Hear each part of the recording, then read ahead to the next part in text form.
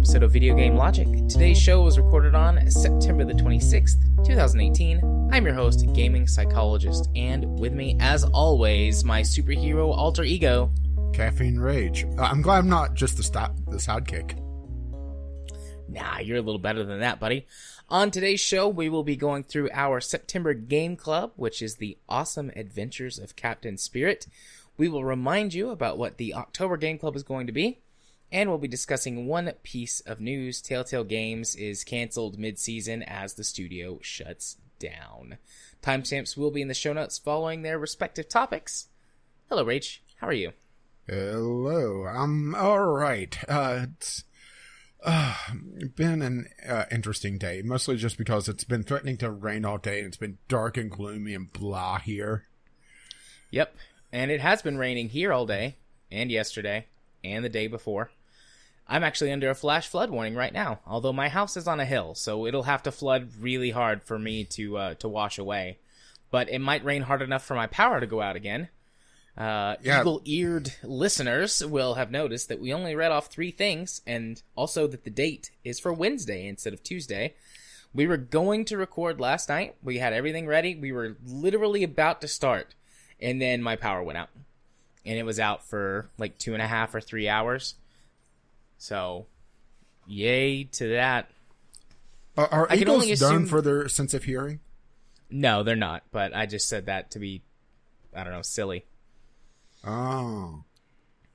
But, yeah, I can only assume that there was a traffic accident or a tree that fell over on a power line or something. It was raining very hard, but there was nothing except rain. Like, there's not really any wind. This is just rain that's been sitting on us for, at this point, 3 days now. We've had something like 9 or 10 inches of rain dumped on us in the last 48 hours. I was driving home today and looking out the window, and I was thinking to myself, there used to be land there, but now there's a lake. Well, it's so bad there's standing water on the interstate between Dayton and Chattanooga. So you're definitely going to have to invest in an amphibious car before too long. I will, yeah. Basically, if it rains all night tonight like it's supposed to, which there's a little bit of a break right now, but it's supposed to start raining again in the next hour, I'm not going to go to work tomorrow. I was actually worried about getting home from work today because I live down, take a left at this back road and then a right at that back road and then a left, and then there's my neighborhood, which is, like I said, up on top of a hill. So no worries about the house getting washed away, but the roads are another story. And there was a good 10 or 11 inches worth of fast flowing water across the only way to get to my house. So yeah, probably not smart to drive across that. No. I was like, well, I'll risk it to get home, but I'm not going to risk it to go back to work tomorrow. So, yeah. We'll see how it goes. I'd like to say that my experience with spin tires fording those rivers has helped. But it's not really. With your experience in the water and spin tires, I would hope not. Yeah. It's just, it was shallow enough that I didn't have to worry about it. But a few more inches, and that's enough to lift the car away. Yeah. So. Yeah, what's interesting is, this has been posted on the internet several times, but Arizona actually has a thing where if you drive around barriers in in flooded roads and have to get rescued, you pay for the rescue cost. Actually, that's a good idea. I like that. Play stupid games, win stupid prizes. And a big fucking bill. Indeed. But yeah, there's lots of roads that are closed here. I was driving home this afternoon, and I was looking, and there must have been at least 24 road closure signs I could see from the highway. So there's school was let out early today, and there's school canceled tomorrow just because the chances for floods are so high. And there have been some areas that are flooding around here. The lower areas are places that have lakes and things.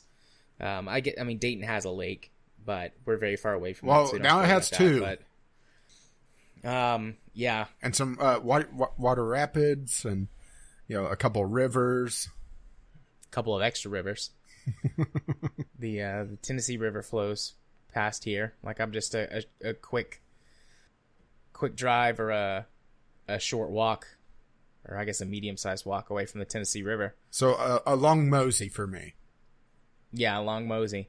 There's a runoff creek that runs behind my house, and normally it's empty, and then when it rains really hard, there'll be water flowing down it. But there's so much water in it that I can like look down out the back window, and I can see the water at the edge of my backyard. Yeah, that's not a good sign.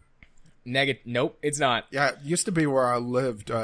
The creek was in like I want to say like a 10-foot channel, just it's dug out over the years. Whenever I would be able to look outside my bedroom window and see the creek, that's a bad time. Yeah. Now, thankfully, that's about, 25 or 30 feet down a hill. So, not worried about it washing my house away. But, yeah, I've never seen it that bad since I've lived here. Which, granted, that's only been for a year and a half at this point. But, I mean, we have gotten a lot of rain this summer and last year. And, yeah, I only saw it, a couple of times actually get full. But this is a new level of full. So, yeah, I guess that's enough about the local weather, I suppose. What point was I trying to make before? Oh, yeah, so I was saying I've been wondering that for many of years now. Because of last night, we're only doing a short episode because I still want to play Star Wars RPG tonight because we haven't got to play for a while. So, we're going to do that And plus, later. Since we are recording on off night, we get to celebrate a very special birthday. We do? Yes. There's an item on our docket that is literally from a year ago today. Oh, hey, it is. I noticed that whenever I was putting all the notes together. I should just delete that. I've never gotten around to reading it. I'm never going to. Yeah, it was just a study talking about how piracy actually increases legitimate sales of video games, according to an EU Commons report. And we had that from 9/26/17. Yeah, I'm just going to delete that right now. I just thought it was funny. We had it on there for ages for you to go through the report because that's your thing.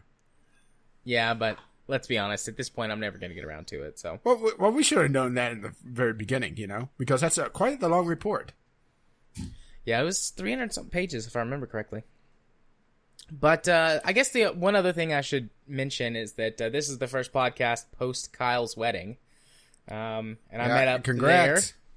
Yep, congratulations. Although I saw you there. I grabbed your butt. We did a few things. But no, I met up there with Kyle and Mel's and Mel's. Cube and Ghost Shark and Spaceman. And we had a grand old time. I've got some more pictures. I posted a few in the Discord channel, like just some that didn't require any editing at all. Yeah, we're going to have to make a not safe for work channel for you to post. No, nothing like that. Nothing like that. I've got a couple of short videos I need to upload that I took during the ceremony and stuff, just so that people who want to check it out can. But I haven't really had a chance since I've gotten back. I got home and Katie was sick and King was sick and, well, he wasn't really sick. He was getting over being sick. And then I had to go back to work and stuff. I'll get to it eventually. It'll be a nice first anniversary present. Yeah, there we go. So we had a blast. Played some games. They had a few drinks. Cube and I didn't drink at all on the trip. Just chatted a whole lot. It was a good time. Played Garbage Day, going all the way back to the Kerbalcast. And then I enjoyed it so much I bought Garbage Day. It came today. Katie and I also today's Garbage Day. See, for me it was Laundry Day. But Garbage Day is Mondays. Garbage Day here is Tuesdays. Well, actually, I just have a dumpster out at the end of the apartment complex that I could just dump anything in anytime. But they pick it up on Mondays, usually. Yeah, Tuesdays usually trash pickup for me. But anyways, yeah, we had a good time. I drove 10 hours each way. Stayed at a nice hotel. Which, for a Holiday Inn Express, that was a really nice hotel.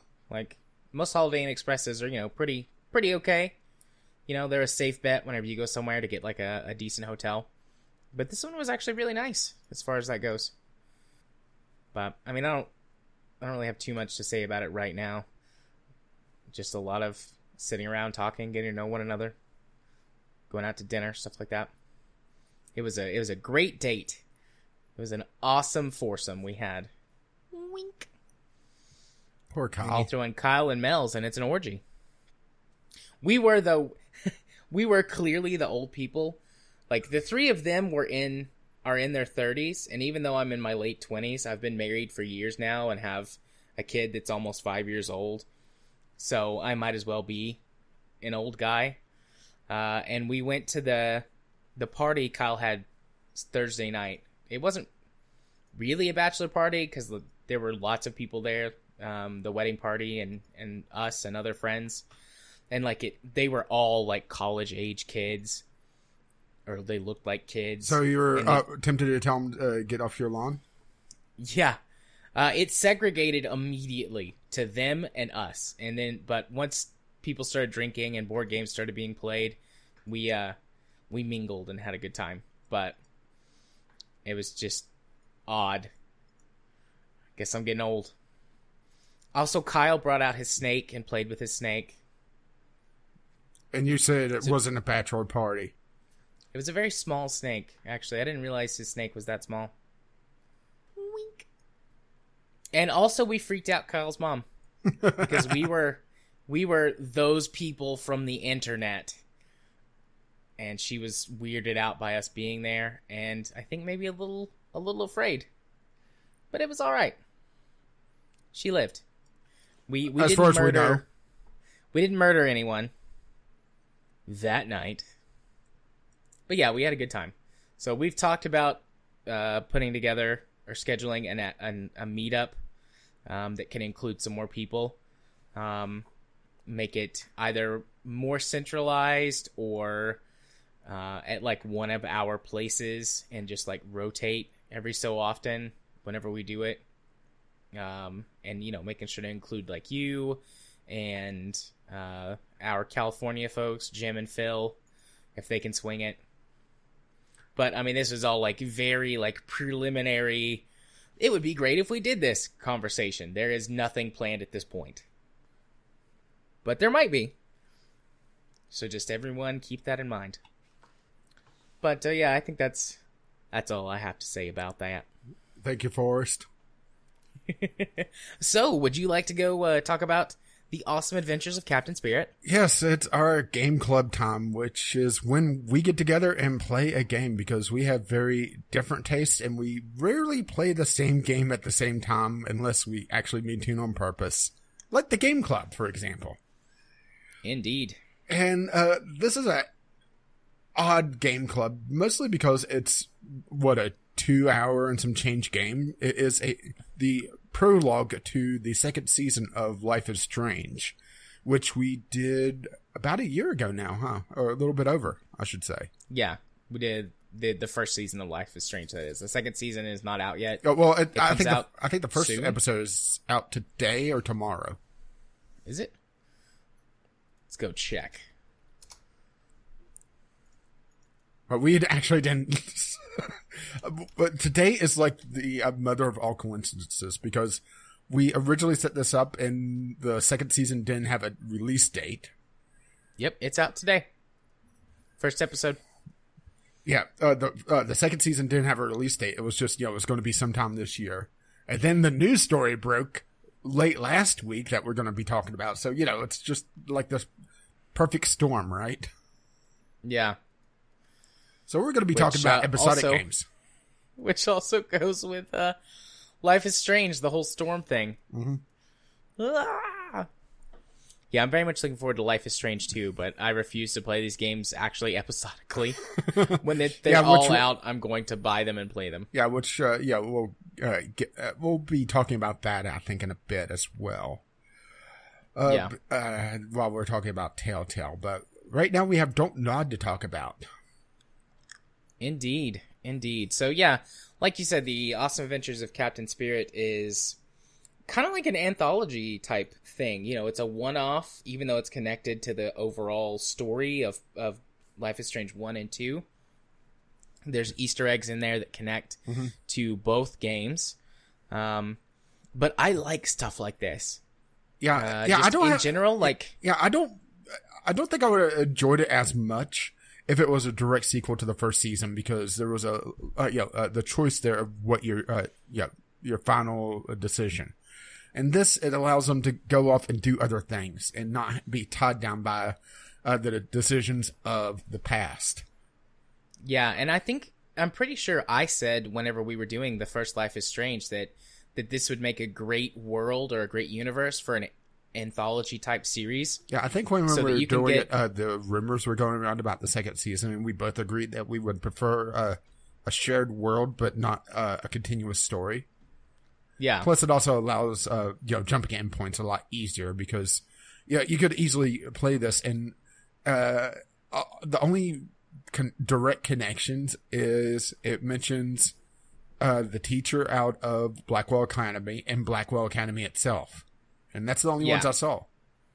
Yeah. I think those are the only ones that I think I caught too. Aside from, isn't it set in Oregon, which is where which is where Life is Strange 1 took place. Mm-hmm. But yes, I think that was it. I'm not sure what ties into the second game yet, other than the ending. I think so far it's just the ending, but yeah, the first episode just literally came out, so that could change. Yeah, that's true. So, the actual story of this is much, much shorter and compact than the other Life is Strange game. There's lots of sort of side things to do in it, but the whole story takes place on a Saturday. Your character, his name is Chris, and he's like an 8 or a 9-year-old boy. 9, I believe. He's a 9-year-old boy who's enjoying a Saturday in the wintertime. And he goes on adventures. Captain Spirit is actually like his superhero alter ego, where he makes believe and plays pretend, like most children do. And I don't want to quite get into all of the story stuff yet. I want to be sort of a little I would actually classify this as a slice of life game where, it's just what's going on. There's no real overarching plot. There are, hints of things going on in the background, and some more overt than others, and it's setting up the story for the next season. Yeah. So just generally, before we talk about the stories and the specifics, because that's going to send us off on a completely different tangent, which I've kind of given you a little taste of when we were talking before. What were some things that you liked or disliked about it? And how does it stack up to Life is Strange Season 1 in some aspects? Like, for example, the first thing that pops into my mind is, again, the soundtrack. Like, it's obviously much smaller because of the size of the game, but it was still wonderful. I loved it. Yeah, I would say the only thing I really disliked about it was a couple of the puzzles. Because they didn't have enough time to really set up proper clues. Some of them were obtuse that in order to, get the full experience, I just looked up online at a guide to, especially the pin for the cell phone, for one of the awesome things to do that he wants to do in a Saturday. I mean, looking back on it, it's kind of obvious, but it's a cipher that didn't really seem like it would fit in with everything else. Yeah, agreed.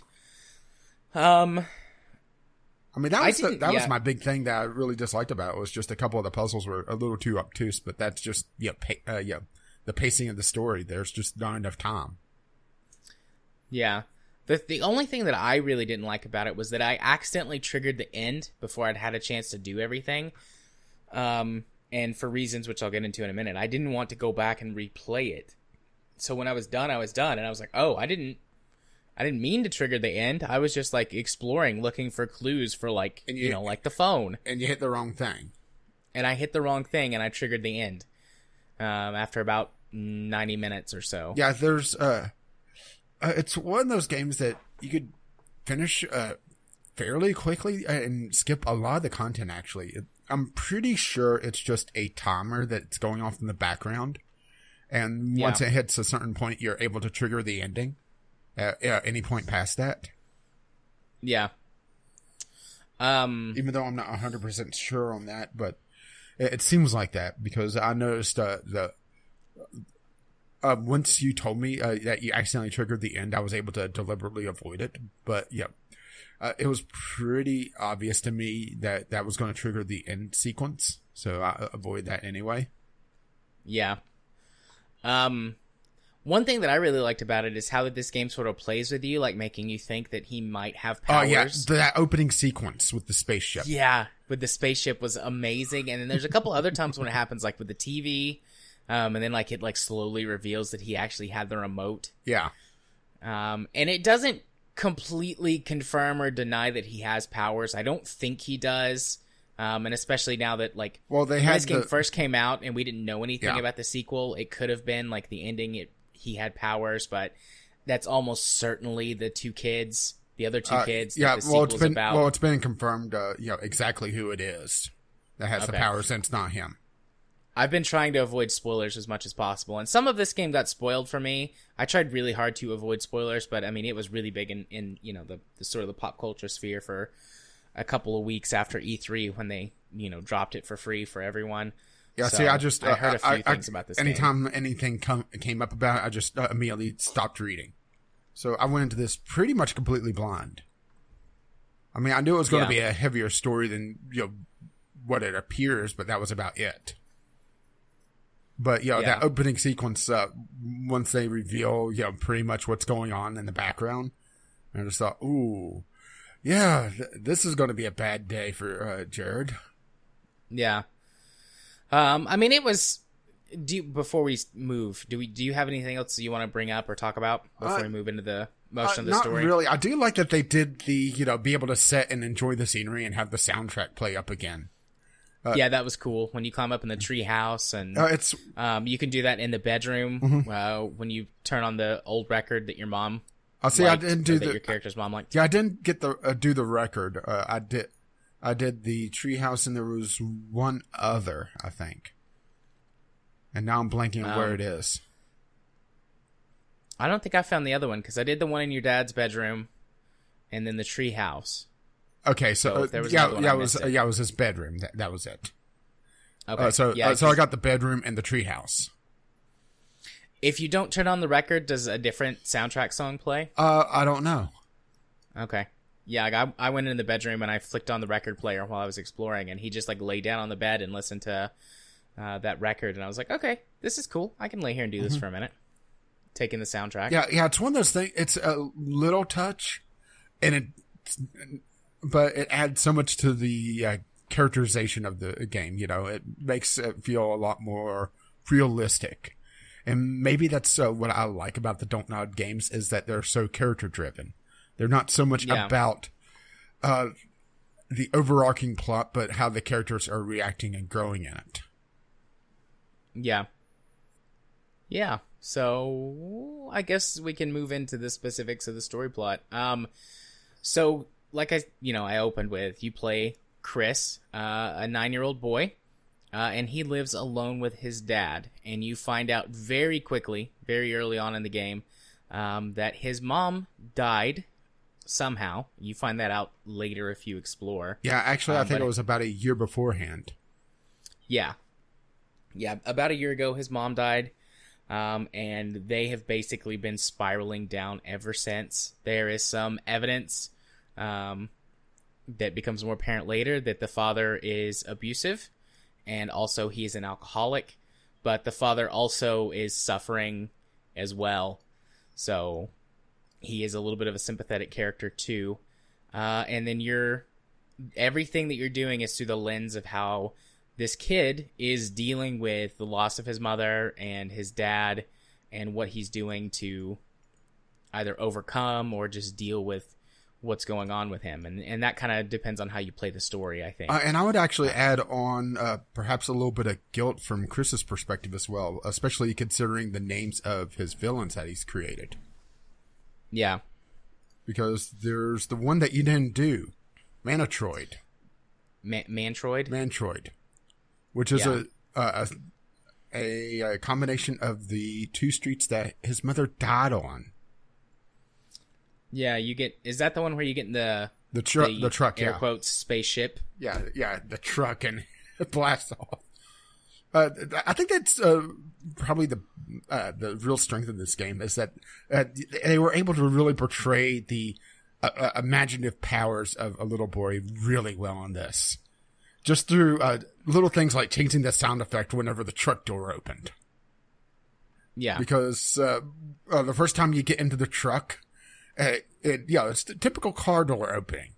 But when it gets out on the alien world, it's a sound of a spaceship door opening. And it just kind of drew me in. I thought it was done really well. Yeah. And then the same thing with Snowmancer and the Water Eater. Like the Water Eater, which is Snowmancer is a snowman, and the Water Eater is the water heater.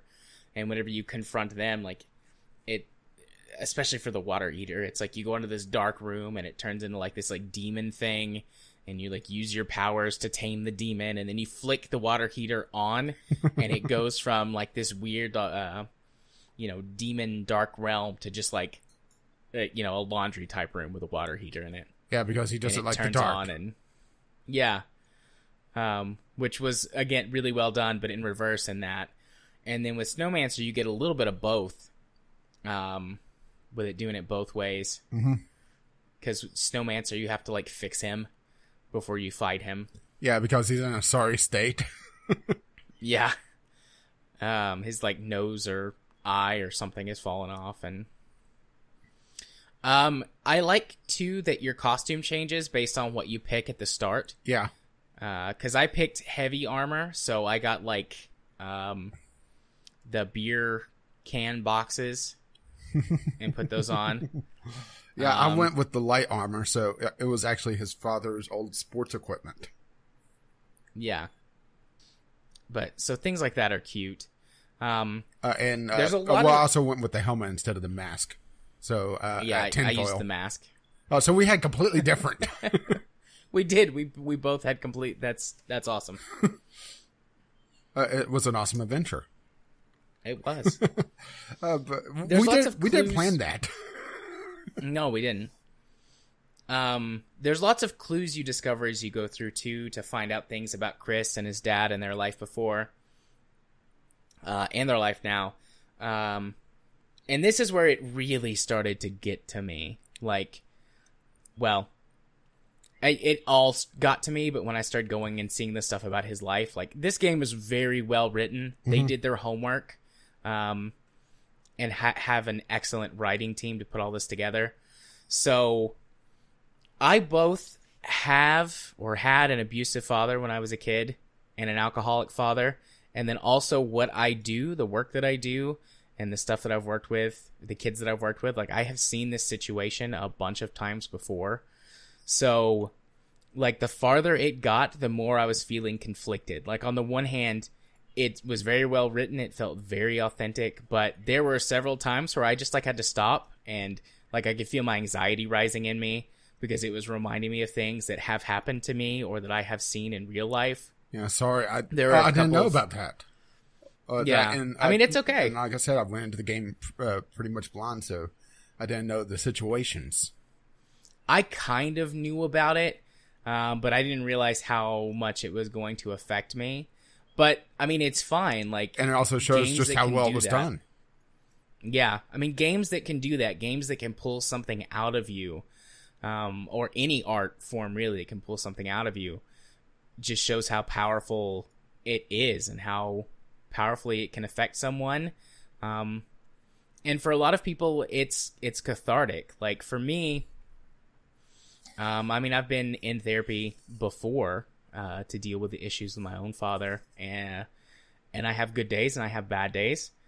And just sort of having this experience, it's not like I don't feel traumatized. I don't feel like I had to relive it, but just like I was surprised at how much it affected me versus other things that have in the past set me off about it, triggered me to have anxiety or depression. And I was very prepared, like, I've got my own set of coping skills and things that I do whenever those feelings arise. And, I went through and did some of those while I was playing. But I didn't want to stop. Like, I was compelled to keep playing because of how authentic it was and just sort of wanting to experience it to the end. So, on the one hand, it was a very painful thing to go through, but in a good way, if that makes sense. And I didn't want to put it down. I wanted to go through till the end and experience it and just sort of feel what it made me feel.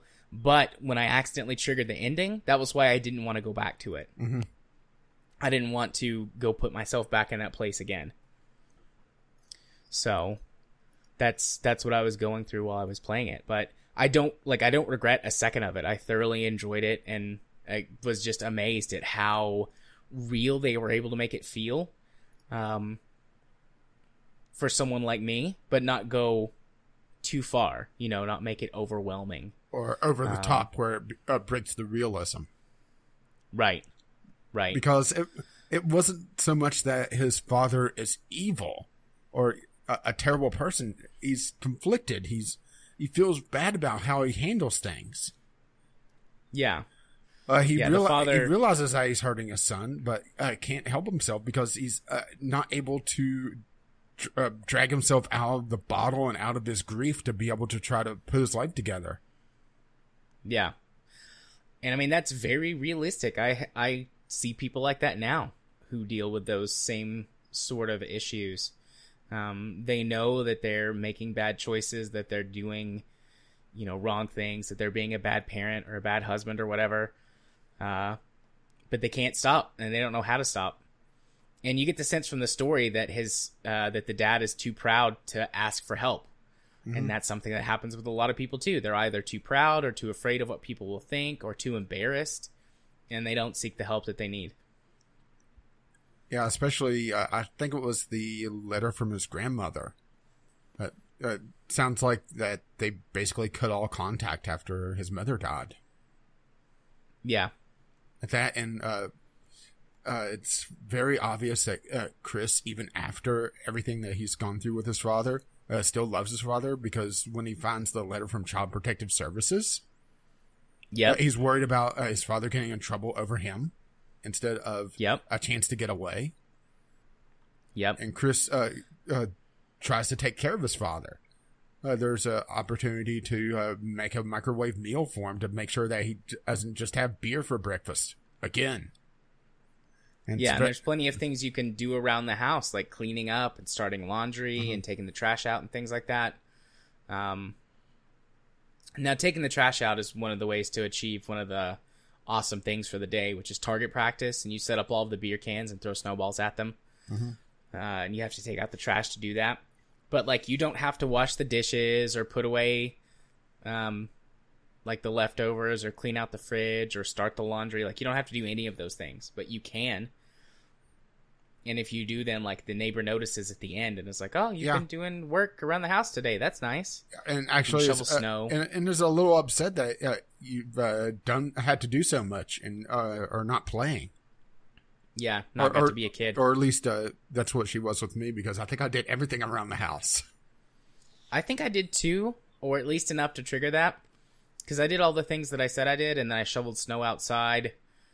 I took out the recycling, also known as the case of beer cans. Yep.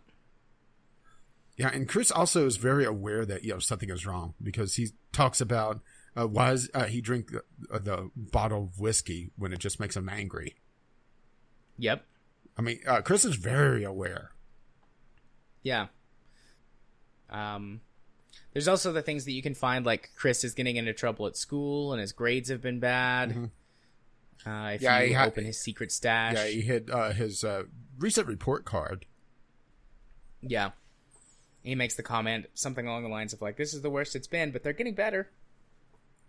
And he got into a fight with the school at school because one of the kids said something about his dad. Mm-hmm. There might be some other stuff that I missed in there, too. Then his dad, you can find, like, the letter from his new girlfriend that Chris doesn't know anything about. And that letter, like, is also, like, a behavior from an abusive partner. Because he's cut contact with her as well?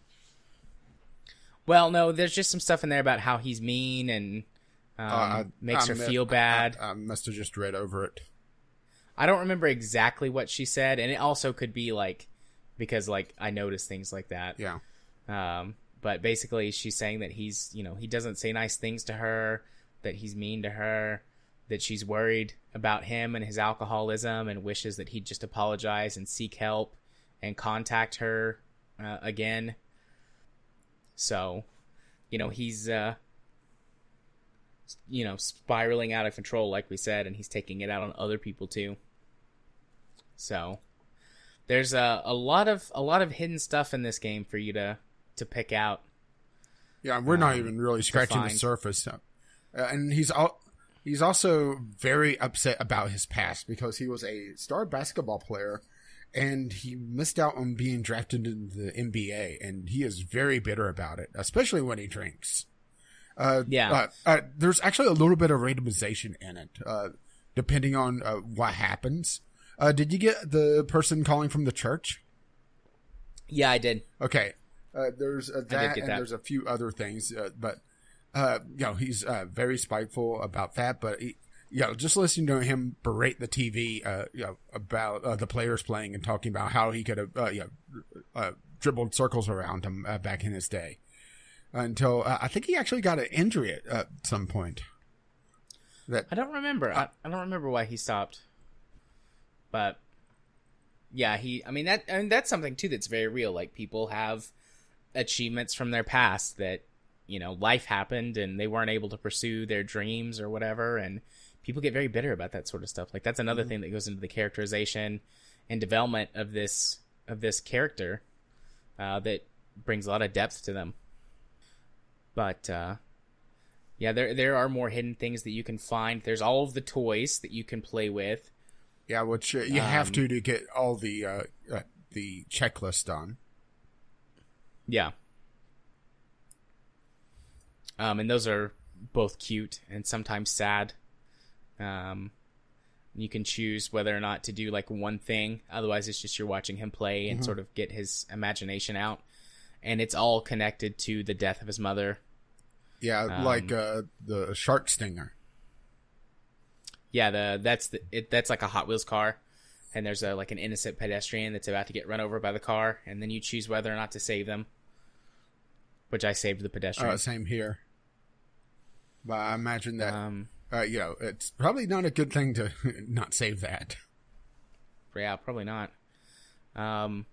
Then there's Power Bear, which is on your side, and I forget what the enemy is that's like attacking Power Bear. Yeah, but that was just hilarious to me. Just every so often there was just dramatic close up, and it's just basically a bear on a superhero's body or a bear head, and it's just this passive look. But yeah, you can choose whether or not to save Power Bear from the enemy that's attacking him. I can't remember what his name is, but he's one of Mantroid's like minions. Mm-hmm. And also to finish off the minion after saving Power Bear. Yeah. Yeah, to show mercy. There's Sky Pirate. Yeah. There's Sky Pirate, which is your ally in what does he call his treehouse? The Flying Fortress. Yeah. Which I like. I thought that was cute. Yeah, it's just a stuffed bear with a tinfoil eye patch on. Yeah. And then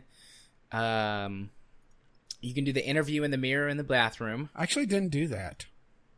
Oh, that was cute. I mean, it's just a kid interviewing himself in the mirror, or interviewing his superhero alter ego, and you get to pick some of the responses to the questions that the journalist asks. I don't know if that affects anything in the story, but I'm sure it does, and I just didn't realize, how it changed things. But essentially the questions come down to, like, are you going to be merciful and generous and be, like, a super good guy? Or are you going to be ruthless and, like, kill all the bad guys? Like, that's how all those questions basically broke down to. In other words, Batman or Wonder Woman. Yeah. Yeah, Batman or Wonder Woman. Or Batman or Superman. Well, Superman doesn't exactly kill. I know, that's maybe horribly maim, but... Yeah. Well, That's why Wonder Woman's the best. She kills all of her big enemies. So that's why she doesn't have like a big rogues gallery like Batman and Superman and a whole bunch of other heroes does. oh, she has a big She's graveyard. Just like, fuck it. Yeah, she's like, fuck it. I'm going to stab these guys to death with my awesome sword. Anyways, though. What are the other awesome things that you can do? So you have to beat the Water Eater. Or you have to collect the entire group of superheroes in his rogues gallery. Go to Mantroid's home planet to fight him. Fight Snowmancers. Fight the Water Eater. You have to find the lost treasure. Yeah, which did you do that? No. Oh. I did, like, I got the map, and he's like, aha, here's where I need to go. And, like, so I went and I crawled in there, but he kept going, like, I need to find the map. So I don't know if it broke or if I did something wrong. In order to do that, you had to get the key to it, which was in the secret stash, and then go back to the map and line it up to get the directions to go. Yep, which I did that. That's what I was saying by, like, I got the map. I got the whole map. Weird. I was able to do that. Do you want to know what a secret treasure is? Yes, please. A stash of photos of his mother. And he's crying while looking at him. Oh. Yeah. Well, that makes me sad. I'm kind of glad I didn't find that in the moment, actually. Yeah, I don't know if my game just glitched out or something, but because I went up to the treehouse, I found the key to the map, and then I went back to my room and I lined them up, and then I went back to the thing and crawled around, and he just kept saying, "I need to." Well, there was also I should get some help to get through here. No. Wait, the key was something different. There was also a physical key, but that was in his dad's room. So I got that. I got that key. So yeah, I guess the game just like glitched out or something because I couldn't find my way through the maze. And I eventually gave up, moved on. And I think there was also one of his mom's comics because she was an artist and she went to Blackwell. I thought that was in his room. There was actually a few different comics. Oh, okay. I know there was one in the treehouse. But they're actually very cute. You know, they're little slice of life comics. Yeah. But let's see. All those things. Then there was target practice, which I mentioned earlier, throwing snowballs to the beer cans. I did that.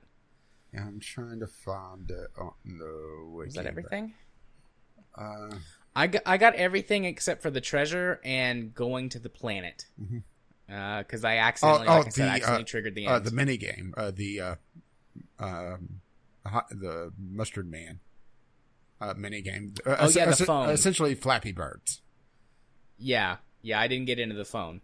So those were the three that I missed. The treasure, getting into the phone. Yeah, which getting into the phone, it was obtuse.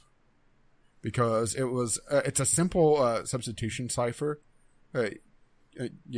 Each letter is assigned its numeric place in the alphabet. A is 1, B is 2, that sort of thing. But that's not hinted at all. And what the actual password isn't hinted at, which is Hot Dog, which is a character that he likes. And there's a couple comic books around, but there's nothing to really link the two. Yeah. But that's just, I think, really a symptom of the game being so damn short.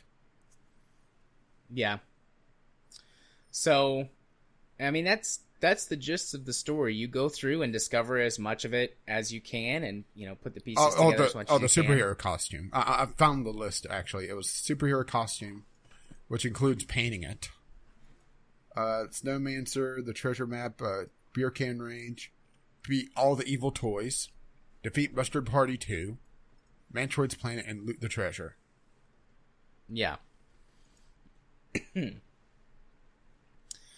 But.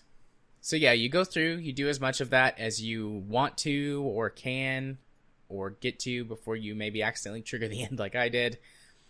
And then you trigger the ending, which is you go to wake your dad up because at breakfast he promised you that he was going to take you to get a real Christmas tree. He just wanted to watch the game first, the basketball game. Yeah, I guess he T-voted or something because it's, whenever you start the game, it's actually breakfast time, and he actually got pretty upset with me because I didn't immediately go into the kitchen to start having breakfast. Oh, that's interesting. He called for me, and I went right out. Yeah. Or out within just a couple of minutes, and he was like, "Oh, that's weird. I didn't have to call you again." No, he called me once, and he called me a second time just as I was opening up the door, and he got pissed because of that. Talking about how it wasn't a hotel, and I would come when he called. So, it was pretty clear that he has anger issues. Okay, interesting. My first interaction with him did not involve that because I came out after he called the first time.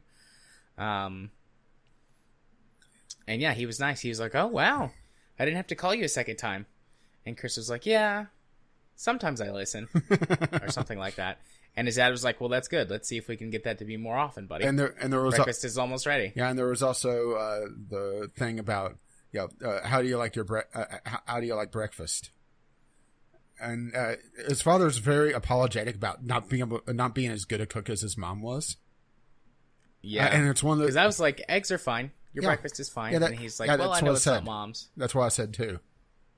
Yeah. And it's very clear that he's trying, but he's just so caught up with everything. Yeah. And I think that's what makes it more tragic for me. Yeah. But yeah, so you have breakfast, and then your dad says that he'll take you to Christmas tree, and Chris is like, "Oh, but you always fall asleep during the game," and he's like, "Well, just wake me up, and then we'll go." And so when you wake him up, that triggers the end of the game. Well, mind you, I do want to say, during the game, he did consume an entire bottle of whiskey. And this was after having 2 or 3 beers for breakfast. Yeah, he has 3 beers for breakfast and a bottle of whiskey while he's watching the basketball game. And potentially some microwave macaroni if you made it for him. Yeah. So you wake him up, and he's drunk, and he falls out of his chair, and he hurts himself, and he yells at you, and then there's a knock at the door because the neighbor heard the crash. Yeah, he was rather loud. It wasn't just fall down.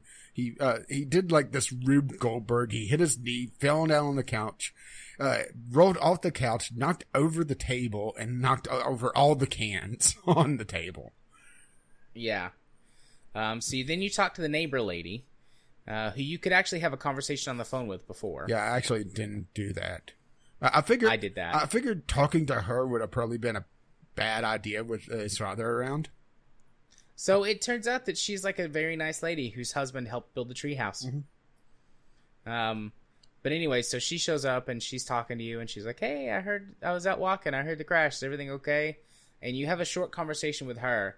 And my conversation ended with her leaving and going to contact Child Protective Services. Yeah, see, she didn't go immediately to contact Child Protective Services for me, but she was very clearly upset at my state and the state of the house. Even though I had been cleaning it up, she saw all the beer cans, she saw everything else, and I think she was trying to downplay it a bit for me. Yeah, she didn't. She was like, by the time I was finished with the conversation, she was like, "Well, that's all I need to hear. I'm going to go get Steven, and we're going to make a couple of phone calls." And then she left. And I was pretty positive. I mean, she didn't explicitly say, but I was pretty positive she was going to call CPS. Yeah, well, that was about what she said to me. She was just talking about going to get her husband, but wasn't talking about making phone calls for me, so maybe it was a slight difference for me. That might have been because I called her, because when I talked to her on the phone, like, you have a nice little chat with her, and then you end the conversation with saying something about keeping the bad guys away, mm-hmm. and she's like, what bad guys, what's going on? And then you like hang up the phone on her. So that might have been like a slight difference. Maybe. Granted, you do greet her in full superhero costume. Yeah. But anyway, so that was the conversation with her, and then you go back inside, and your dad's like, "I heard the whole conversation," and you're like, "I'm sorry, I didn't mean to like do anything. I was just talking to her." And then he like makes fun of you for being a crybaby, and then yells at you. It tells you to man up. Fact that, grow up. You're not a little kid anymore. Why are you crying? Which made me cry. Yeah. Come on, telling a crying kid grow up. You shouldn't be crying. That's good. That's really gonna make him stop, huh? Yeah. And then he like realizes what he's done, and he starts apologizing, but Chris runs out the door to his treehouse. Oh, starts to climb did you get up. a different thing then? Because there was another big thing there. What was the other thing? He was talking about how much Chris was like his mother. Oh yeah, no, he did that. He said that, and blamed Chris for I her just death. glossed over that. Yeah, I glossed over that. Sorry, but yeah, I got that. Sorry, I wasn't sure if it was different then because, No, obviously Chris is dealing with guilt. Feeling this is obviously not the first time he's blamed Chris for her death. He's having to deal with the guilt that maybe he did cause his mother's death, which it was not certain if it was she was going to pick him up, but that's not really causing it. He wasn't driving the car. Yeah, but that may have also spawned his whole superhero persona to begin with. Just trying to save everybody after his mother both was killed and the person that killed her was never caught because it was a hit and run and he just sped off. Yeah.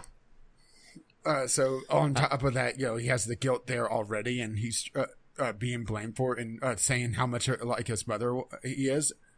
Supposedly he looks a lot like her, acts a lot like her, and he's also a cartoon. Draws a lot of cartoons and comics. So he's obviously following in their footsteps, and he's not as athletic as his father would like because he's not good at basketball. And one of his things on his Christmas list to Santa was actually basketball lessons. So his father would be more proud of him.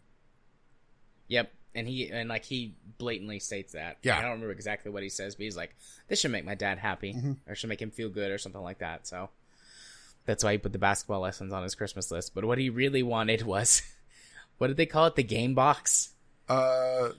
Which is just a video game console. The play box. The play box. Yeah. Yeah. I thought that was cute. And you actually find the play box in his father's room. If you go into your dad's room and open his closet, you find out that he bought it for you for Christmas. It's very obvious that he's trying, like I said, but it's just so conflicted. Yeah. But so anyways, your dad, yells at you, and then he goes to apologize, but it's too late. You can't take that back. And Chris is upset, so he runs outside and goes to climb up his treehouse. And he gets maybe halfway or 3/4 of the way up the ladder, and then it breaks. It breaks, and he falls down. And just as he's about to hit the ground, he's got his hands out, and there's this wave underneath him, and it pushes the snow back, and he starts levitating. And he's like, "Oh my God, do I have powers?" And he looks up, and there's these two kids from next door, next door, and they wave at him, and he waves back, and then that's it. That's the end. Yeah, and if we played this in a vacuum and didn't know the protagonist of the second Life is Strange season, we would be debating right now, who actually has the powers because they teased who has the powers because they teased it so much, that maybe he does have powers, the whole with the spaceship and everything else, but it's pretty obvious the younger brother. And see, based on the first Life is Strange, it would make sense too if he did, because the powers from the first one were triggered by a dramatic event. Yeah. When Max witnessed the shooting was when she realized she had the ability to reverse time. So it would make sense, based on the universe's rules, for Chris to have developed powers in this sort of moment of trauma for him. But yeah, I mean, we're not in a vacuum. We know that it's the two kids from the neighbor kids that at least one of them has powers. Yeah. I've, tried to stay as spoiler free as possible, so I don't know if both of them do or what, but at least one of them has powers, and they were the ones who were levitating Chris. Yeah, and it's actually kind of funny looking at the character page for Claire Reynolds, the neighbor lady. One of the comments, I'm 90% sure she's the telepathic who saved the kid. After appearing in the house, it was obvious that she didn't trust the situation and hung around a little bit. Wrong. But yeah, I mean that's it. That's how it ends. It cuts to black and credits roll. And said that you'll see more of Chris in Life is Strange season 2. I imagine probably just the first episode. Maybe, I don't know. I mean, I know that season 2 takes place a little bit in the future, so the kids will be aged up. So who knows if he'll be recurrent or if he'll just show up in one of the seasons, or maybe it's like a flashback, and you're playing that moment from the other side, and then like what happens next. Don't know. Look forward to finding out when we do Life is Strange Season 2, maybe next year. Yeah, probably late next year. Yeah. But, overall, I really liked this game. It made me feel bad in some ways. It made me feel good in some ways. But any game that can really get to you and at your emotional core is doing something right. And I'm not, afraid to confront bad feelings. So overall, I think it's awesome. It was well written. The soundtrack was great. Yeah, Chris was just adorable. He was. He absolutely was. He reminded me a lot of Max from the first season. Just how he would act out things, and occasionally you get a glimpse of that with Max. So I would imagine that she was. We know that she was very similar because there was a picture of her playing Pirates with Chloe. So yeah. So overall, I really like this game, and it's free. It's gonna be free forever, as far as I know. Mm-hmm. So, if you've listened this far and you haven't played it yet, and you want to see it firsthand, because there is, we spoiled the whole thing, but there is something to be gained from still playing it and witnessing it. Yeah, and also, all the little things, seeing all the different comics, both that Chris made and his mother made, and see how Charles, his father, has been trying to deal with things, because there's some interesting tidbits that you could find around the house. Yeah. I wouldn't mind seeing more of slice of life games like this, where there's not this huge overarching story, but it's just the character's life. But granted, it can't be a very expensive game, and that's going to be the problem with that type of thing. I loved how short this was, just that little window into their life. Like, I think there's a lot of people who are like this, want good experiences that aren't a cajillion hours. Because I only have so much time every week to dedicate to games, and I have one or two games that I'm pretty much always playing. And so it's nice to have a game that I can complete in a sitting. Because I played it for about 90 minutes or so, which is a movie. Yeah, I think a couple episodes. Yeah, of a TV I played show, it a little bit longer, sitting. but I also did all the little side objectives. Yeah. So, totally recommend. You have anything else you want to add, or? No, I think that is about it. It was just a very, I can't even say a very nice story, because it's a very heavy story. With tons of heaviness, I should say. It's bookended by it. There's a very serious part at the very beginning and a very serious part at the very end, and everything else is just kind of fluff. Yeah, but because it doesn't overstay its welcome, the fluff is nice. Mm-hmm. As opposed to just being like, God, why is all this stuff here? Let's focus on what's more important. But even though it's fluff, it is important to the characterization of everyone and adding depth to the. Yeah, I'm not sure if this game would have been able to support a full season worth of story, short of doing a lot of time jumps. Just a random day every so often, but I think it would lose its luster. I think it would lose the gimmick very quickly. Yeah. Alrighty. But it was a nice change of pace for the genre, I think I should say. I agree. And an excellent Game Club palate cleanser after Fallout. Yeah. Short, sweet, and deep, not. Yeah, and going into the death that's coming up. Yeah. Speaking of which, that's an excellent transition to remind you what our Game Club game is for October. Yeah, we're doing another very, very scary game this time. It's the Dwarf Fortress. Yes, Slaves of Armok 2 Dwarf Fortress. Looking forward to it. I've heard a lot of stuff about this game over the years, especially from you. Yeah, this is one of those games that everybody kind of, talks about in hushed tones, Dwarf Fortress, the super tough, very deep management roguelite fantasy sim, depending on really how you're approaching it. And this is one that I could talk about right now, really, because but I can't. Yeah, I've spent many of hour with older versions of Dwarf Fortress, and I'm got my world built up, and I'm ready to go for the next one. Yeah, I've got. Well, do you want me to I was gonna walk set you it through up it? yesterday, huh? Do you want me to help walk you through how to set up at least? If I have problems, I won't be afraid to ask. But I mean, Yeah. I've got a guide and I've got everything ready to set it up. I just I'll give you one major thing that will help. All right. Well, actually, two major things. One, do not set up in an evil biome. That's bad. Okay. I won't say why, but I will say do not do it, especially for your first few fortresses. Second, when you're finding a site and using the in-game search for it, search for no aquifers. Trust me. Okay. I'm not sure if you want me to tell you will why, trust you. but... No, I'm good. Don't tell me why. Okay. Don't spoil it. But I'll spoil take it next your advice.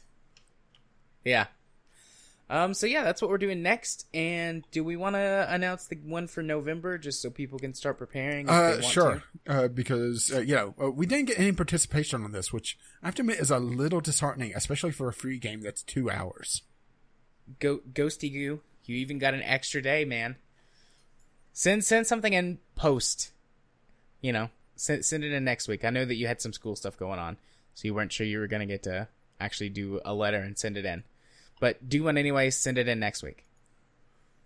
So our November game club is going to be another kind of palate cleanser because have we done this genre before? No, I don't think so.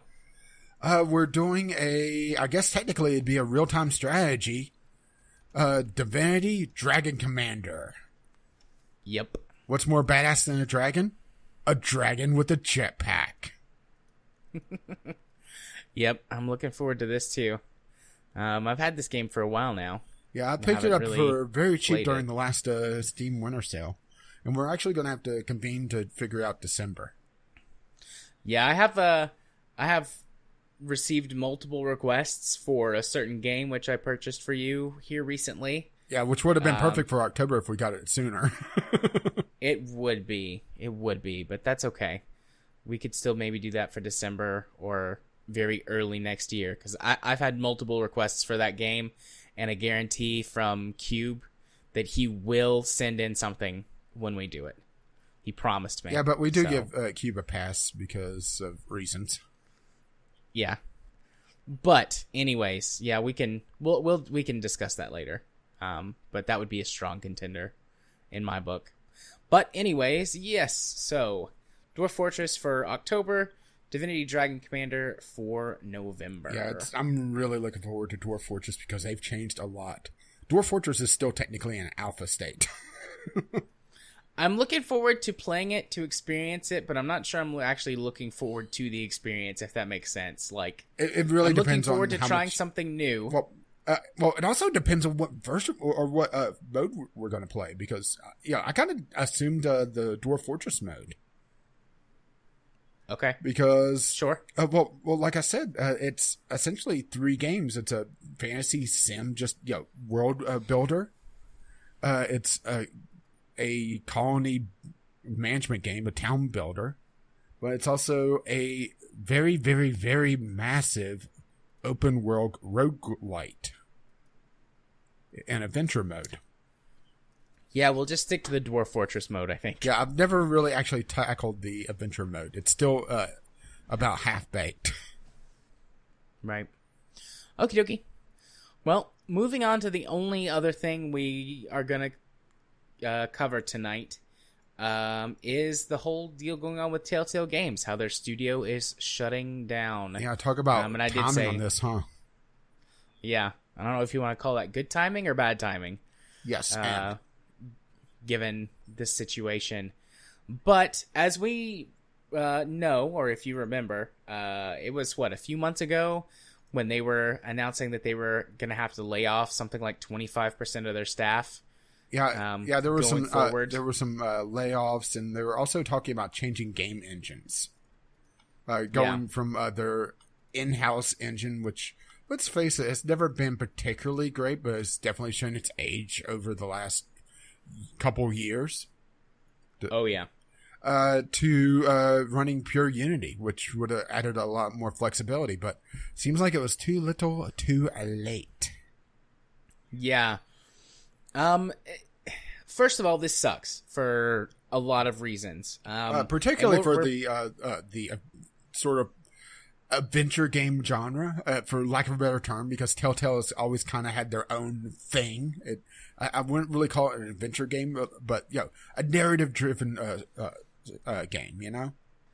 Yeah, I mean, they were very much choose-your-own-adventure games with a little bit of extra involvement, compared to the old, just like paperback copies where you would turn to page whatever and do the thing.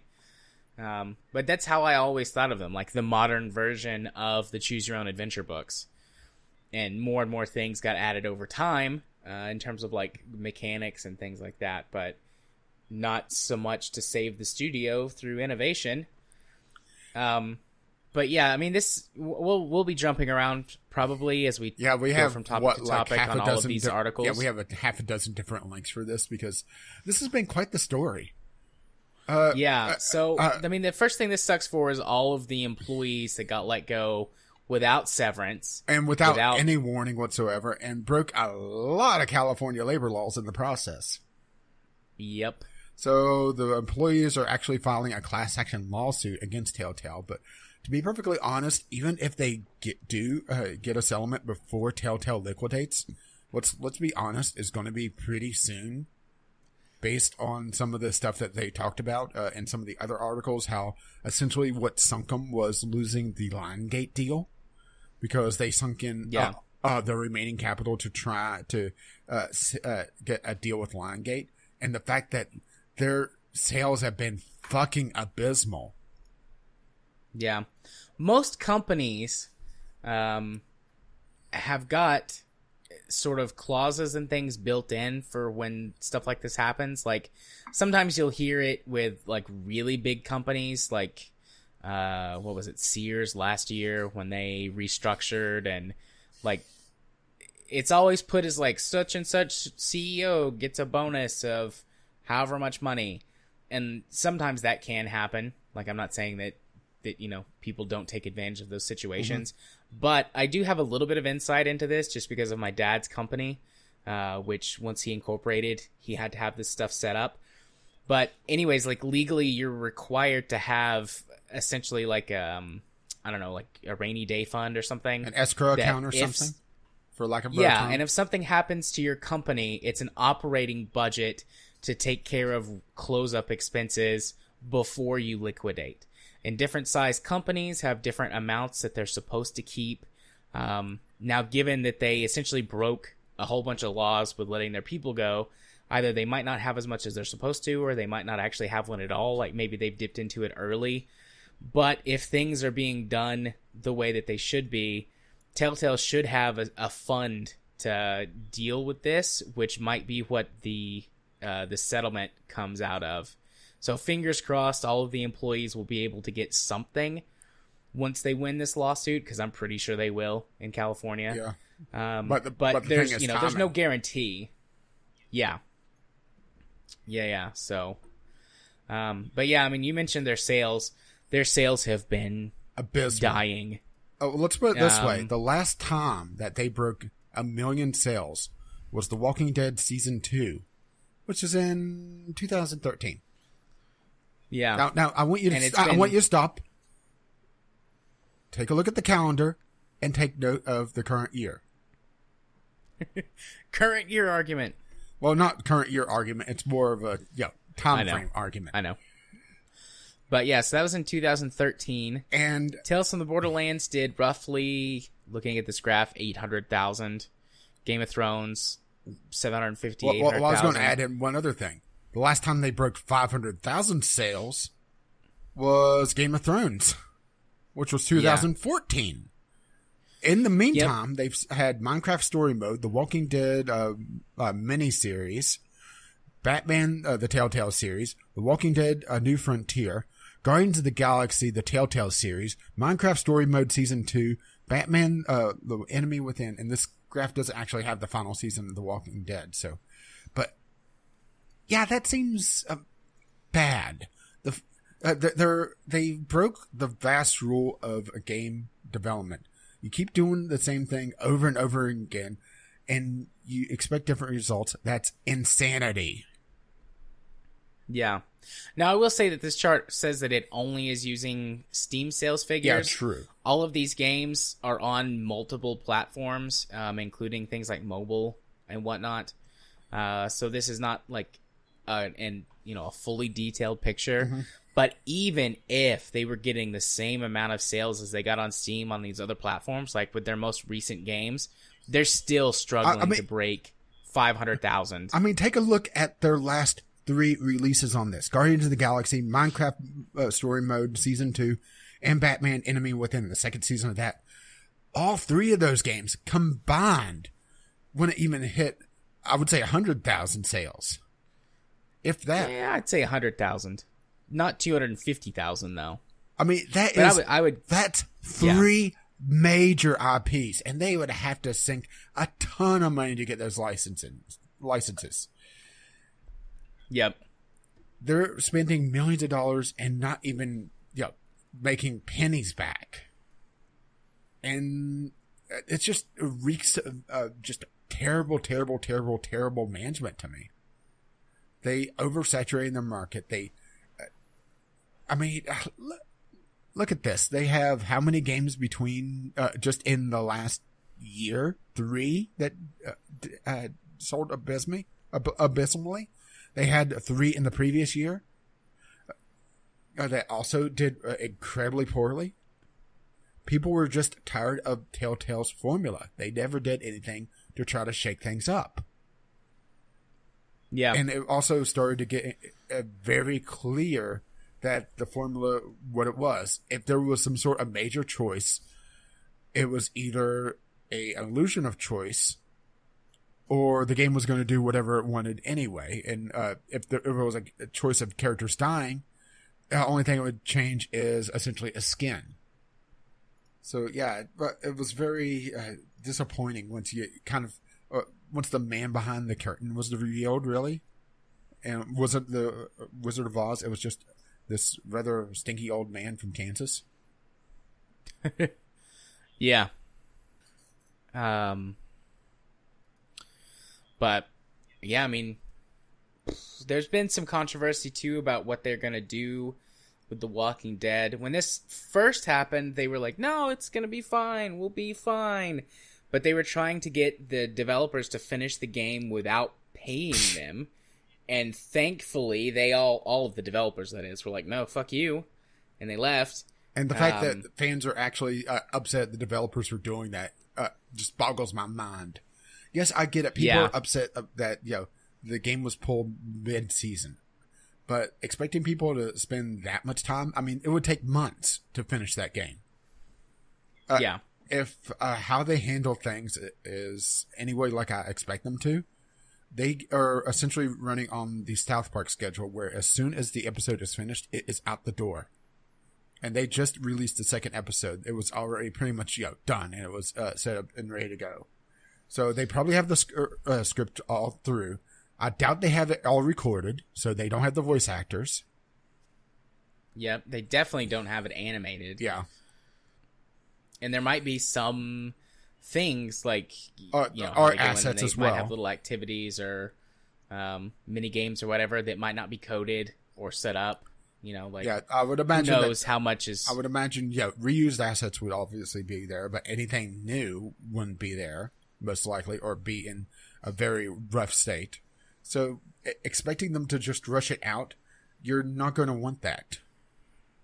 They've waffled back and forth on this. First they said, oh yeah, it's definitely coming out. Then they said, oh no, it's not. Then they're saying, well, we're in talks with partners have contacted us to release the rest of the final season in some form. And I think that's the key words here, some form. So we're either, we're not looking at the continuation of this season, in my opinion. We're either looking at maybe a comic book, which kind of brings the series full circle because it started as a comic book and went to a TV series. The TV series got popular enough to spawn off a couple of video games, which now possibly because Telltale horribly mismanaged everything, came back around to become a comic book, or we may just end up. up. The TV series has been in trouble too with falling ratings and things like that. So oversaturation once again, huh? It might all come back down to the comic book or the graphic novel. Honestly, I would half expect this to go the way of Half-Life 3, and we just get a blog post of the synopsis. Yeah. Which is sad. I haven't played past season 2. I didn't even finish season 1. I tried to care about the game, but it just wasn't for me. It didn't click for me. And maybe that's also part of the reason why they failed is that, I mean, just look at this list. If you didn't like Batman, if you didn't like Minecraft, if you didn't like Game of Thrones, or Borderlands, there's nothing here. Yeah. Wolf Among Us, sorry. There's also that. But that was also a pretty big seller for him. I really think that they hit it big with the first Walking Dead season. And they overexpanded. And they just weren't... they expanded so much that they couldn't sustain it. Because just look at the sale comparison between The Walking Dead and The Wolf Among Us. The two games back to back. The Walking Dead, according to this, is 3.5 million, just over it. And The Wolf Among Us is just over 1 million. Wolf Among Us, million is a good amount of sales, especially for a very unknown series. I think that's a fair thing to say about the Tales series. It's a very unknown outside of certain circles. Yeah. So getting 1 million sales is very good. But the fact that they expanded from a fairly small team with The Walking Dead to over 300, 400 people. Yeah, they were somewhere around 400 when they had those layoffs, and we don't know if that's... Mind you, 400 people in San Francisco. Yeah. Which I really don't understand why so many developers are fixated on San Francisco. Well, I do understand bits and pieces of it. It is Silicon Valley. There is the talent pool there. But the prices there are just so astronomical that it doesn't make sense to me. Yeah. Plus, there's this little thing called telecommuting. Yep. And there are some benefits to having an office in a place like San Francisco or New York or something like that. Like, there are benefits, but there's also lots of negatives. And small studios have difficulty, paying for that shit because it's very expensive to live and work in those cities. Yeah, I think the average rent in San Francisco is $3,000 a month for a shitty apartment. Yeah. I'm not sure whether there's not more like studios in places like Tennessee. Yeah, just in cost of living nowhere. Is so low here. Yeah. And cost of living is low here too. And like I said, telecomute. You don't need to have face-to-face meetings with Skype, with Discord. I mean, hell, just webcams, right? Yeah. Or maybe the occasional actual face-to-face. Yep. Spring for like one company trip every so often if you need to get everybody together for things. Which, hell, one company trip a quarter, that's less than probably, half the year's rent in San Francisco for a good-sized office. Which is a combination of things in San Francisco. It's a lot of new money, but also, according to what I've read, there's a lot of city ordinances that drive up the rent because you can't build tall buildings there. So, yeah, that's part of the reason why San Francisco is insane. At least from what I was able to read. Oh, but yeah, it's just mind-blowing, all the incompetence. Driving away a lot of their good talent, having very expensive talent that they don't really utilize. There was also a thing, actually, I'm going to have to put in the show notes because I didn't add it, but I linked it to you. Did you watch the video game Storytime? No, I never got around to watching it. They also talked about when the original CEO left of Telltale, which now I'm blanking on his name.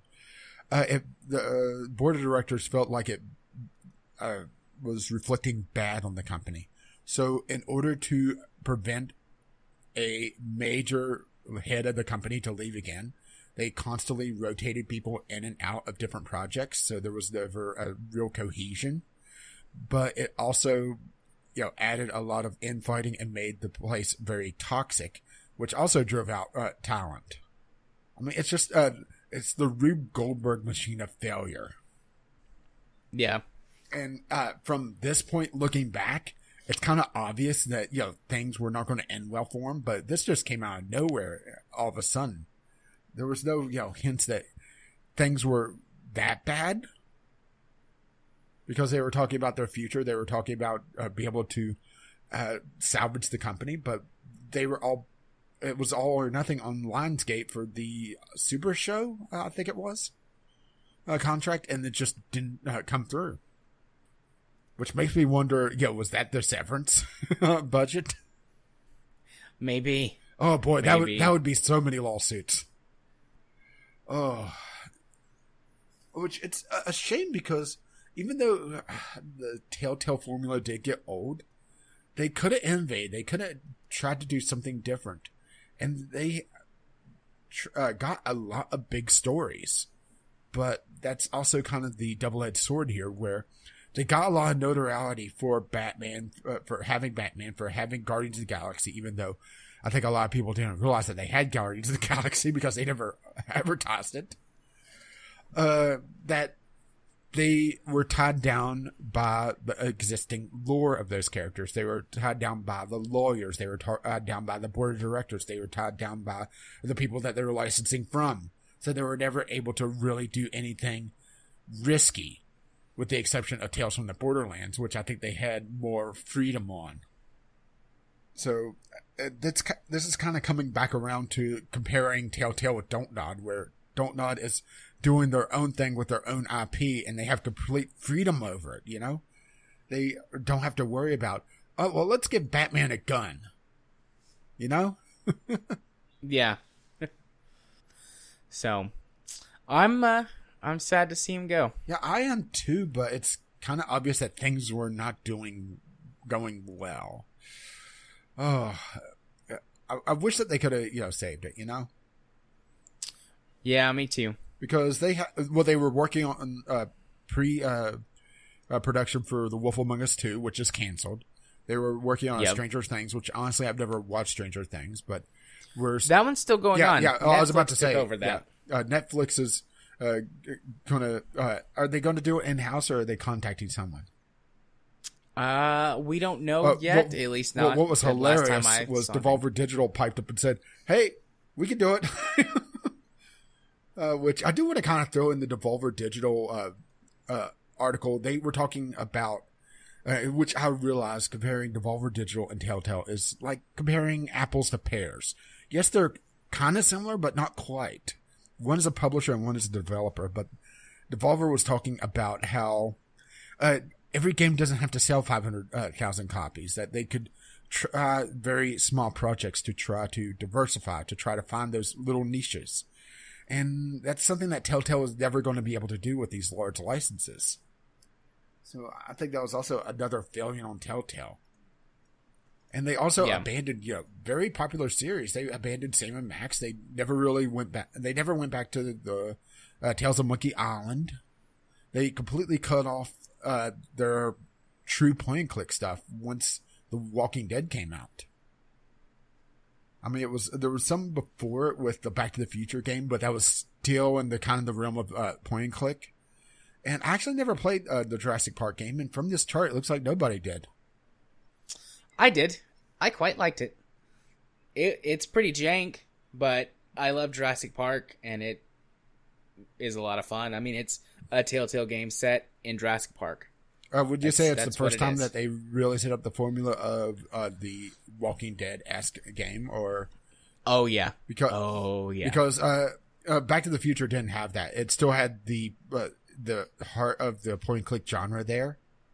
There was some inventory puzzles and that sort of thing. So it wasn't quite there yet. The Walking Dead for me was when they really changed things, and also when they kind of lost me. But this also makes me wonder just the future of episodic gaming as well. Because I think this is, people are going to look at this and think, I really shouldn't be buying episodic games anymore. Or at least I should say the enthusiast level, because, they pulled The Walking Dead mid-season. Yeah. I mean, I think that episodic gaming will be okay. We've got Life is Strange as like the next big, like, I don't know, torch carrier or whatever for this style of game. Yeah, but Don't Nod is also there's some other smaller ones. Everything on dozens of games. Yeah. So once again, that's comparing apples to pears. Yeah. But I think we'll be okay. And also, Don't Nod isn't making just Life is Strange games. No, they're doing other things as well. But I do think, that there will still be episodic games, but I do think people are going to kind of be more leery of them now. But then again, I'm not exactly the best person to judge this, because typically I waited till the season was over and then got it, usually on sale. So I was like the worst customer possible for Telltale, outside of just pirating and never paying them. Yeah. Yeah, I never actually played episodic games episodically. To me, it doesn't make a lot of sense because, especially for Telltale, that was something else that I think bit them in the end, was that they never really were able to stick to a schedule. Yeah.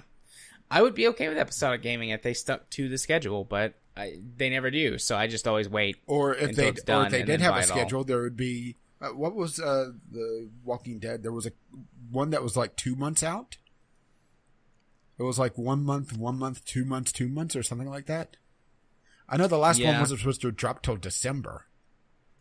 Which the Wolf Among Us really suffered from that too. Yeah, and it was kind of obvious in playing it that what episodes were kind of rushed because they were a bit rougher around the edges. I mean, they weren't terrible, but they the Walking Dead I think was a double-edged sword for them. It makes me wonder what Telltale would have done if they never had The Walking Dead.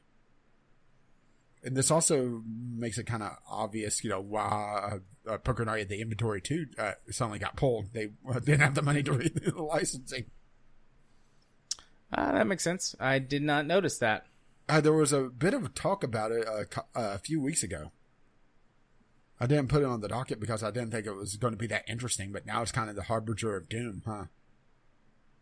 Yeah. Which, that's something else that, they never went back to the Poker Night at the Inventory, which was an interesting little side series. Did you ever play them? Poker Night at the Inventory? Yeah. Yeah. I couldn't remember if you did or not, and I didn't have Steam open. For those of you who haven't played it, it's a poker game, but it's more character-driven. And it's different game characters kind of just getting together and having conversations together. Like you'll have Heavy in the first one with Max from the Sam and Max series. And they're just sitting there playing poker and talking. And it's actually quite enjoyable. It is. But they just pulled that without any warning whatsoever. It's just gone. And people were assuming that, it may have been contractual stuff, not be able to do a sale or anything, or even warn about it being gone. But maybe not. Yeah. Maybe not. Well, we had a good talk about that. We did indeed. We did indeed. But to be fair, there was also a lot to talk about. And I have a feeling that, I don't think we're completely done with this subject. I imagine that this is going to pop up again in the future, especially with that lawsuit going on. Yeah, I suspect it will. But that will be a topic for another day, or a topic to bring back another day. Yeah, so you're saying we'll remember this? We will remember this. But Telltale might not. Yeah, they're like Woody. They're too drunk. Or at least their a board of directors are. Indeed. And with that, time to move on to the portion of the podcast where I go first as we wrap up this shortened episode. Yeah, I this is love the that. shortest episode we've ever specifically recorded. Yeah, I gotta love that a short episode for us is still an hour and a half, huh? Indeed. But if you want to find my things, you can do so by heading over to the YouTubes and searching for Gaming Psychologist. I've gotten a couple of new subscribers over there here recently, and I'm always happy to get a couple of new subscribers. Don't know if you're podcast listeners, but if you are, welcome. And if you're not, and you somehow find this... we're sorry. Because you're subscribed to my YouTube channel, well, thanks. I appreciate it. And I hope you have a lovely day. If you want to follow me on Twitter, where you can see me tweet about all kinds of things. I was bitching about corporate culture this morning on there. You can do so by following me at JMA4707. And my brain just kind of died for a second because I don't do Twitch really anymore. But if you want to be my friend on Steam, you can send a friend request to jarthur4707 on Steam. I accept all friend requests and enjoy chatting with the lovely people on there. And I'm trying to be better about chatting in Discord too. So you can just follow the link to our Discord. It's like some random letters and numbers or something. But yeah, it's on the website. Indeed. There's no like invite process or whatever. Just click the link, join the server, come chat with Don't us. be dicks. Unless you're a big dick, in which case, wink. Yeah, so don't be Toad. But you can be Bowsette all you like. I have to talk about that next week. What about you, buddy? Well, first of all, if you wish to let them know exactly what episode of the podcast you're coming from, the password for this week is Power Bear. Power Bear. Power Bear. It was my favorite cutscene, like I say. Just a dramatic cut to just this impassive bear. Nice. Well, for my stuff, YouTube is still kind of coasting along. I need to get sit down and record some stuff because I'm out of stuff for RimWorld. I'm going to record that probably tomorrow afternoon. Been meaning to record the other thing I've been working on, and well, Spin Tires is still going on, still on the same map. Yeah, indeed. Yeah, we're gonna have to talk about that because Road Trip is getting a little old. And the Sunday Sampler is kind of in trouble because just key mailers being dicks. I'm still pending, by the way, after having my accreditation pulled 4 weeks ago now, just randomly. So there's been no review keys to really power the Sunday Sampler, and I did one Steam Roulette, I did a second one, and I just was not happy with it. I got Sniper Elite, and the pacing on that game on the first couple of missions just sucks. And I love how you're very quiet and just probably sitting there nodding, or preparing for Star Wars. Yep. Get out of my head, because I am sitting here nodding. What can I say? I can only take so many jump cuts, which is probably why I don't like watching a lot of YouTubers, actually. So many jump cuts. But if you wish to watch a YouTuber like myself, you can do so Gaming with Caffeine Rage on the YouTubes. I do a stream occasionally on Twitch, caffeine_rage there. I need to actually stream a little bit more. I am working on a little project over there. To help diversify the channel. I've been playing Hollow Knight, and I hit a boss that I absolutely loathe. So I want to have a secondary game. And I'm pretty much all set on it. I just need to do a little bit more testing because I don't want things to break too quickly. What can I say? I mod things to the breaking point, then I'll dial it back a couple notches, and I'm good to go. I'm in the testing phase right now. Or you can just see me tweet over on, the Twitter, because that's where you tweet, right? Gaming with CR. I was actually bitching about Pandora being very, very clingy to me lately.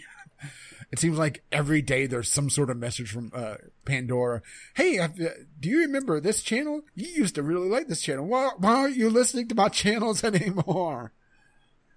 It's a little sad, actually. They just miss you. Well, they don't have as good a quality as Amazon Music. Going to Amazon Music, then going back to Pandora, everything sounds so muddy. And I'm not an audiophile, mostly. I mean, granted, I have my psychotic fucking hatreds when it comes to audio production, but that's more audio production, not, having $2,000 audio cables to be able to get the best bits, you know? The highest quality numbers and ones and zeros, you know?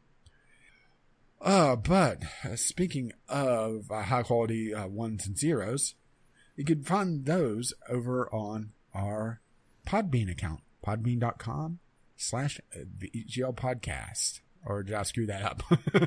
You got that backwards. Yeah, I got VGL it back. podcast. Well, I was scrolling up and I went right past it. VGL podcast, podbean.com. That has our RSS feed. Links to the Discord if you want us to join us in Discord. But you can catch us on iTunes, Google Play, Spotify, all those fun places. All the fun places are paid for by our Patreon, patreon.com/VGL podcast.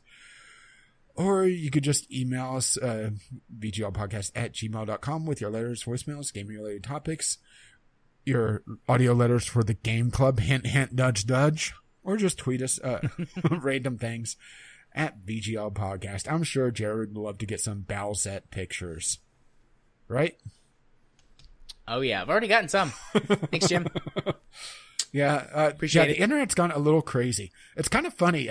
Originally, Toadette was supposed to be a thing, and then suddenly everybody kind of dropped Toad for some reason.